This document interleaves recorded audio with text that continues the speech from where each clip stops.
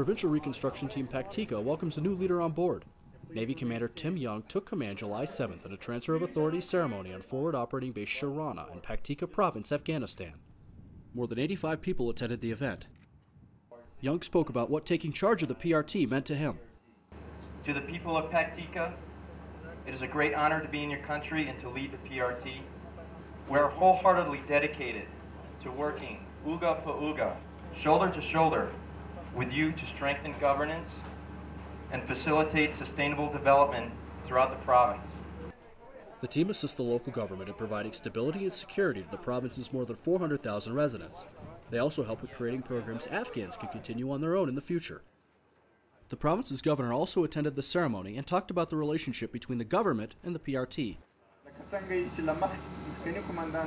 We helped and supported the previous commander and other teams with a very good friendship. My team will be supporting Commander Young's efforts, and they will be working side by side. Our goals are the same. Young said the team's excited about having the opportunity to work together with the people of Paktika. The team spent almost 3 months training together for the mission in the U.S. before arriving in country at the end of June. Young finished up by thanking his new team for the work they've already put in. Thank you for your skill, courage, determination, and attitude that you have already demonstrated. It is the honor of my life to serve with you. Thank you very much. Jira Manana. The ceremony marked the start of the team's 9-month tour in country. From Forward Operating Base Sharana, I'm Lieutenant Ryan DeCamp, Paktika Province, Afghanistan.